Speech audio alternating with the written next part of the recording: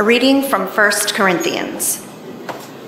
Paul, called to be an apostle of Christ Jesus by the will of God, and our brother Sosthenes, to the church of God that is in Corinth, to those who are sanctified in Christ Jesus, called to be saints, together with all those who in every place call on the name of our Lord Jesus Christ, both their Lord and ours. Grace to you and peace from God our Father and the Lord Jesus Christ. I give thanks to my God always for you because of the grace of God that has been given you in Christ Jesus. For in every way you have been enriched in him, in speech and knowledge of every kind, just as the testimony of Christ has been strengthened among you, so that you are not lacking in any spiritual gift as you wait for the revealing of our Lord Jesus Christ. He will also strengthen you to the end, so that you may be blameless on the day of our Lord Jesus Christ. God is faithful. By him you were called into the fellowship of his Son, Jesus Christ our Lord. The word of the Lord. Thanks be to God. Please stand for the reading of the gospel. The Holy Gospel of our Lord Jesus Christ according to Mark. But in those days, after that suffering, the sun will be darkened, and the moon will not give its light, and the stars will be falling from heaven, and the powers in the heavens will be shaken. Then they will see the Son of Man coming in clouds with great power and glory. Then he will send out the angels and gather his elect from the four winds, from the ends of the earth to the ends of heaven. From the fig tree, learn its lesson. As soon as its branch becomes tender and puts forth its leaves, you will know that summer is near. So also, when you see these things taking place, you know that he is near at the very gates. Truly, I tell you, this generation will not pass away until all of these things have taken place. Heaven and earth will pass away, but my words will not pass away. But about that day or hour, no one knows, neither the angels in heaven nor the Son, but only the Father. Beware, keep alert, for you do not know when the time will come. It is like a man going on a journey, when he leaves home and puts his slaves in charge, each with his work, and commands the doorkeeper to be on the watch.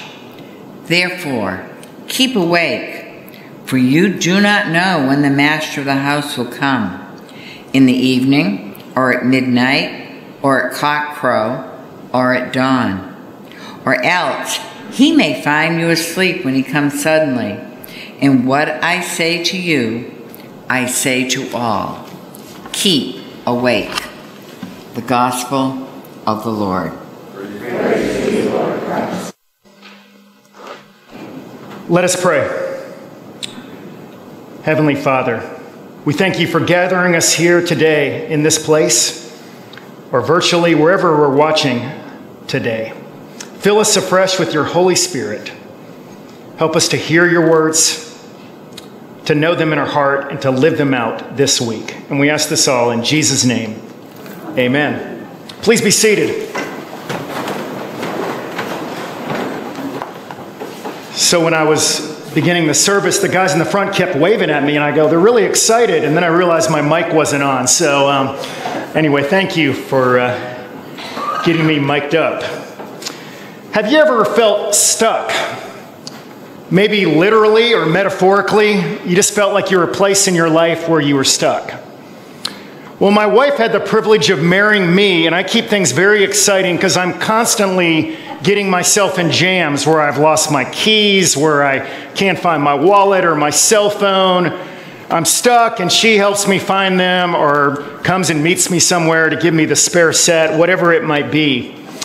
Well, I remember one time, even my wife's amazing abilities did not work. I had got back from Honduras, and I was all excited about the trip, and I found out there was a Honduran restaurant in Bluffton, and I wanted to take my wife there, and she's like, I've had that kind of food. I'm not really crazy about it. I'm from Brazil. It's just not my type of food.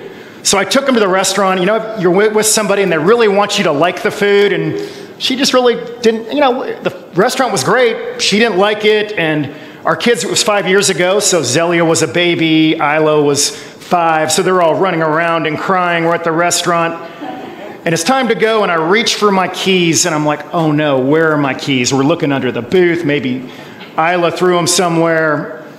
Go back to the car, and there they are, locked in the Honda Civic. And I'm like, Veronica, of course, would have her spare set, but this time she did not. So what do we do? The house is locked, the keys are in there. So I tried calling my neighbor who was a locksmith, he didn't answer. I texted him, he didn't answer. I went through Google search to find all the local locksmiths. It was a Friday night, nobody was answering. Finally, I got some guy who was like a retired locksmith, got him out of retirement or sleep or wherever he was from. I'm not even sure if he was a locksmith, but he came there and he could not get in the Honda Civic. And I'm thinking, what kind of locksmith is this, right?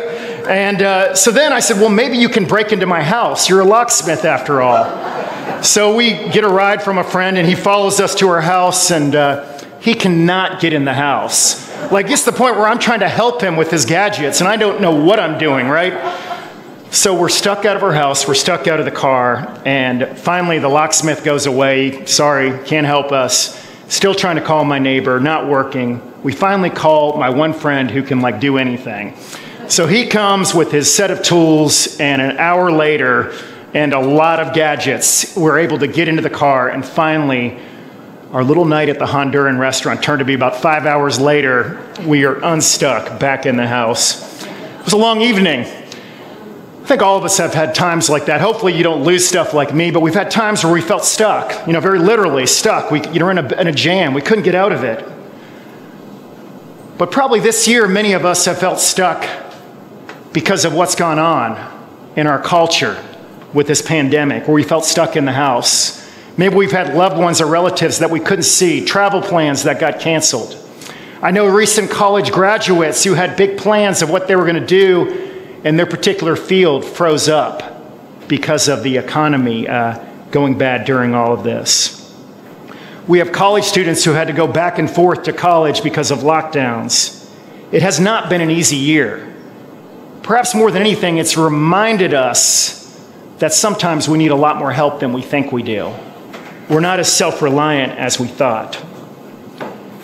Now is a time for us as believers to re-examine our faith, the sustenance of our lives as believers, and why it really matters. I know many people who have been discouraged with their faith this year, and they felt like, where's God in all of this? And it's been a frustration on so many different levels. But this morning, I want us to take a fresh look at the gospel, to be reminded about what is our Christian faith all about, to go back to the basics. We'll talk about Advent and the hope that we have with Christ coming and Christ coming again. And I think we're going to find, when we take a fresh look at the gospel, it gives us all the tools that we need as we find ourselves at times going through difficult times like now. We're going to find that we have a community of believers and the power of the Holy Spirit to live this faith out. And we're also going to be reminded this morning that the story ends well. That in spite of how dark things may look right now, or things that you've gone through before, for all of us who are believers, we have a sure inheritance. Well, like any story, as we go into it this morning, it has a beginning. And for those of you who know the Bible, in Genesis, in the beginning, everything was good. God created creation, and after each day, he said, this is good.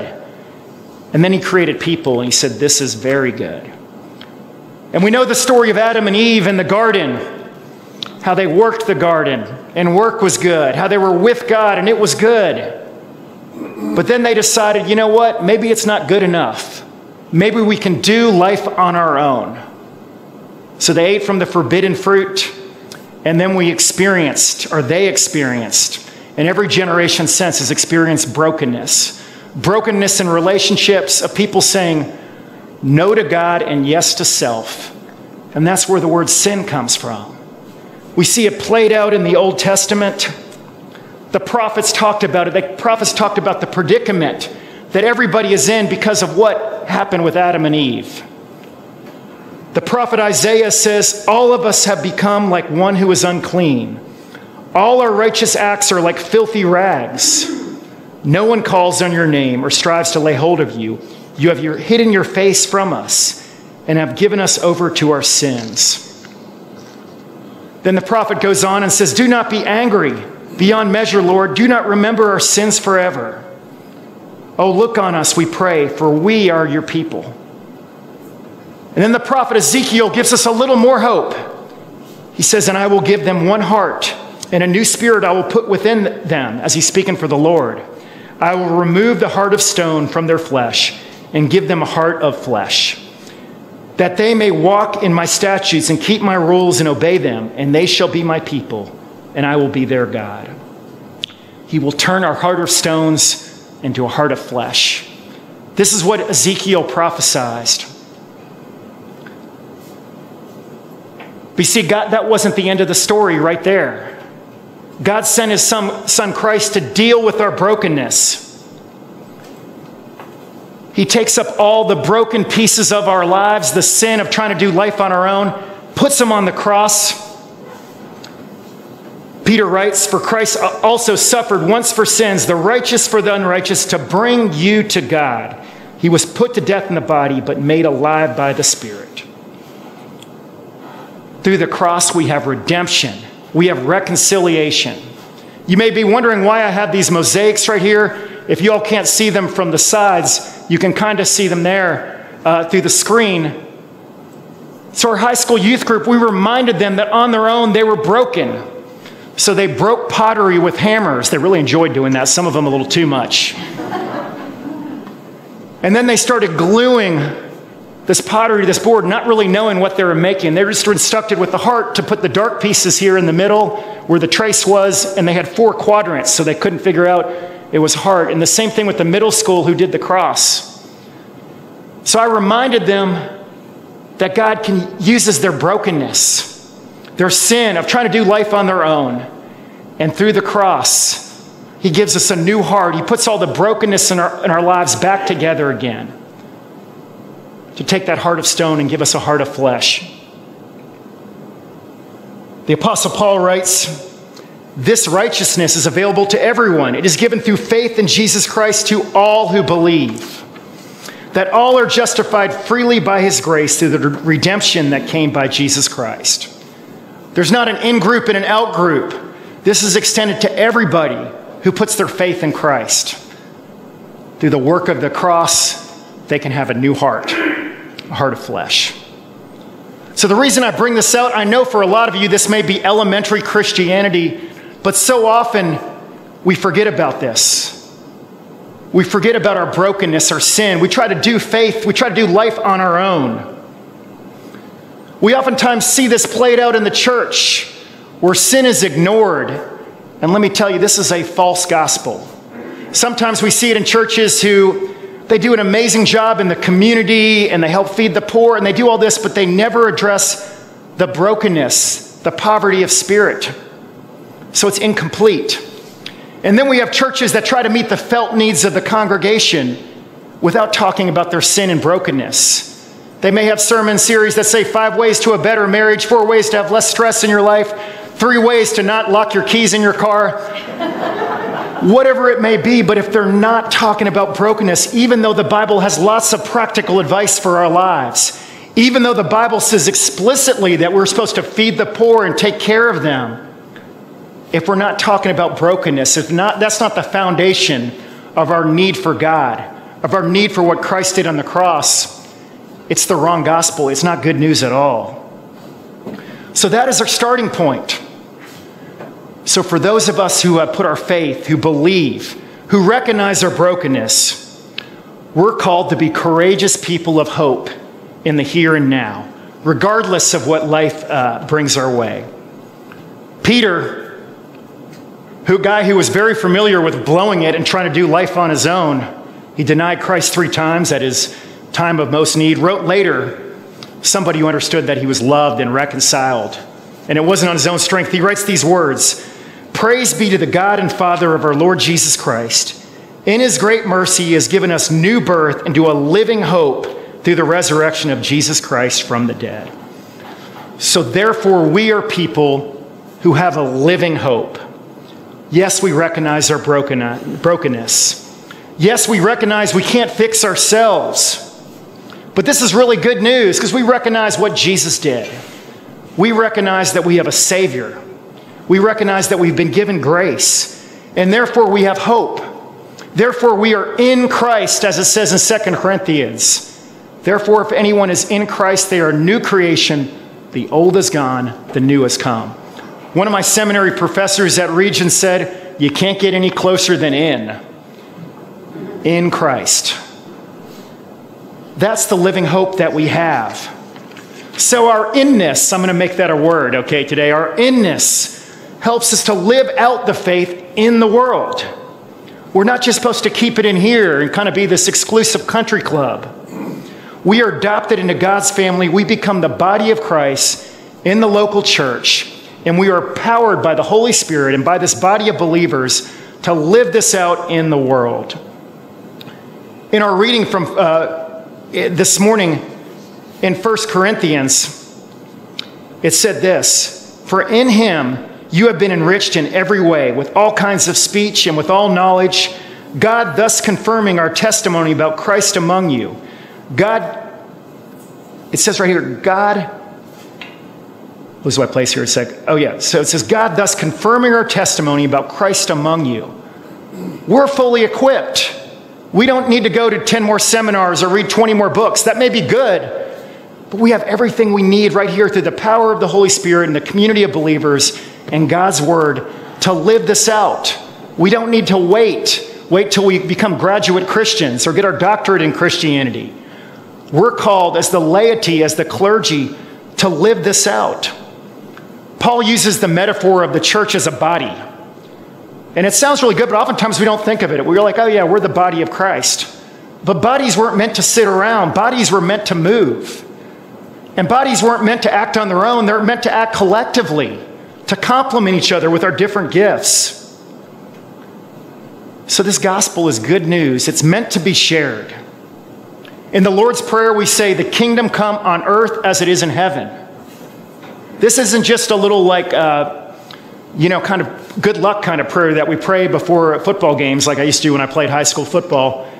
No, this is a prayer of life. It's a call of duty for the church.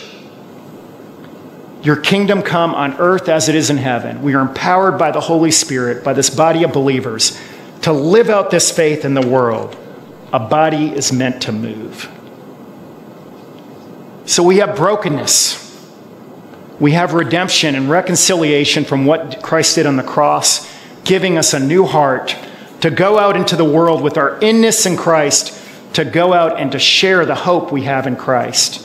Yes, we feed the poor. Yes, we tell them about how the Bible does have something to say about your relationships. It has very good practical advice. But all of that is built on the foundation of our brokenness, of our reconciliation and redemption that comes through Christ. And finally, we have a secure future in Christ. You know, it's that time of year, at least for me, I don't know how your life insurance works, where every year I got to pay my life insurance, right? The bill comes in the mail. I'm like, oh, Merry Christmas, right? The life insurance is great for my family, but for me, I don't really get to benefit from it so much, right? You know, if I pass away, the house is paid off and they have a little bit of change in their pocket, but the life insurance that Christ offers for those of us who put our faith is very different. You see, then we understand that we have eternal life in Christ. That word throughout John's gospel is a life that begins in the here and now. That we experience the eternal life, the lasting life of faith, as we're empowered here and we live it out in the world. We're reminded that not only do we belong, but yes, we have a home. We're reminded in today's reading that we have a future, that Christ is coming back. that all of us, as Greg Kranz likes to say, in the next 100 years will meet Christ, because none of us are going to live to be 120, maybe if you have enough vitamins, I don't know, but we're all going to meet Christ. And we're also reminded of the hope of him coming back. In many traditions, the first candle is known as the hope candle. We're reminded in this time of Advent that we do have hope. In our gospel reading, it says, be on guard, be alert, to keep watch, to be prepared that Christ is coming back. But in this preparation, we're not supposed to hunker down and build bunkers. You see, this being on watch prevents us from having sloppy living. Just saying, Christ is coming back, I'm just going to do whatever I want. No, that's good news. That should fill us with joy. That should be something that makes us want to go out and share this good news with everybody. And we don't try to predict when he's coming back. There's been enough bad books written by that. We don't know. It says it right there in the scripture. But we live as if he's coming back tomorrow, even if it's thousands of years from now. But we have that hope that eternal life is real, that it's not the end of the story. When Jesus rose again, he told his disciples that he was coming back. We prepare for Christ's coming by living out the gospel in the here and now. These lives of preparation does not withdraw us from the world, but puts us right into the world. And we don't lack anything, as I reminded you before. In our reading in 1 Corinthians, it says, therefore you do not lack any spiritual gift as you eagerly await for our Lord Jesus Christ to be revealed. These gifts were always meant for other people, to be lived out into the world, the gifts of the Holy Spirit that he brings us. We know the fruits of the Spirit: love, joy, peace, patience, all of those.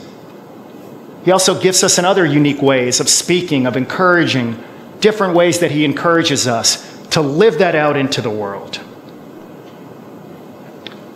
Finally, on Judgment Day, when you all do meet Christ, it's not going to be like Santa Claus, where he has this list of all the good things versus the bad things, whether you've been naughty or nice.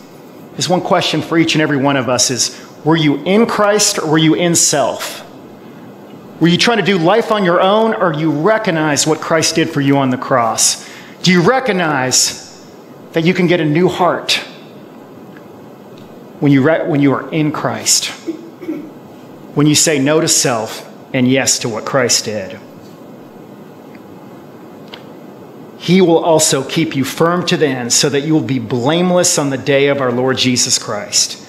God is faithful, who has called you into fellowship with his Son, Jesus Christ our Lord. So I want to conclude with a couple reminders to you individually and us as a church. First of all, God works through your brokenness. God works to redeem that and to reconcile it. He did that on the cross. He gives us a new heart.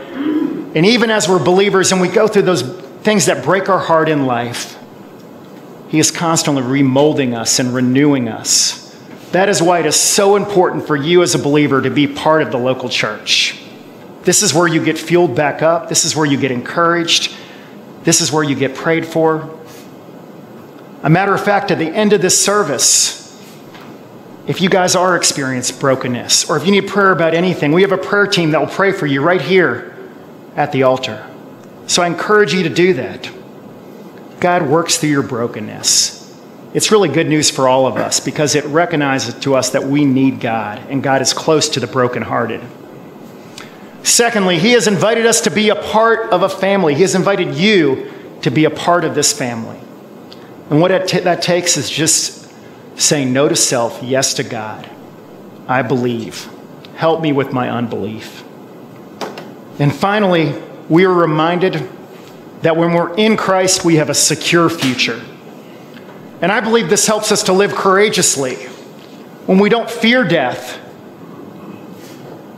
we're more courageous in the way we live life every day. We know that nothing can separate us from God when we're in Christ.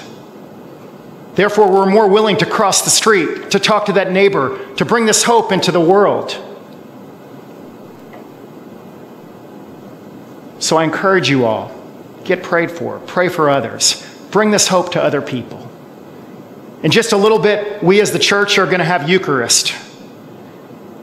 You know, the great thing about our Anglican tradition, with a lot of liturgical traditions, we were reminded about this every week.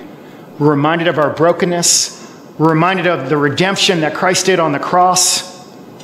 And we're reminded of the secure future we have. In the liturgy, in just a little bit, I'm going to say, in your infinite love, God, you made us for yourself. And when we had fallen into sin and become subject to evil and death, in other words, in our brokenness, you in your mercy sent Jesus Christ, your only and eternal Son, to share our human nature, to live and die as one of us, and to reconcile us to you, the God and Father of all. Brokenness and redemption, we talk about it every week. And then we also talk about our inheritance. Just before we say the Lord's Prayer, we say, sanctify them by your Holy Spirit, to be for your people the body and blood of your Son, the holy food and drink of new and unending life in him. Sanctify us also, that we faithfully receive this holy sacrament and serve you in unity, constancy, and peace. And listen to this last part. And at the last day, bring us with all your saints into the joy of your eternal kingdom, our inheritance. We're reminded about it. Let's live into it. Let's be hope. The hope of Christ. It helps a broken world. It helps you and I to live it out. Let's embody that through the power of the Holy Spirit this week and throughout Advent. Let us pray.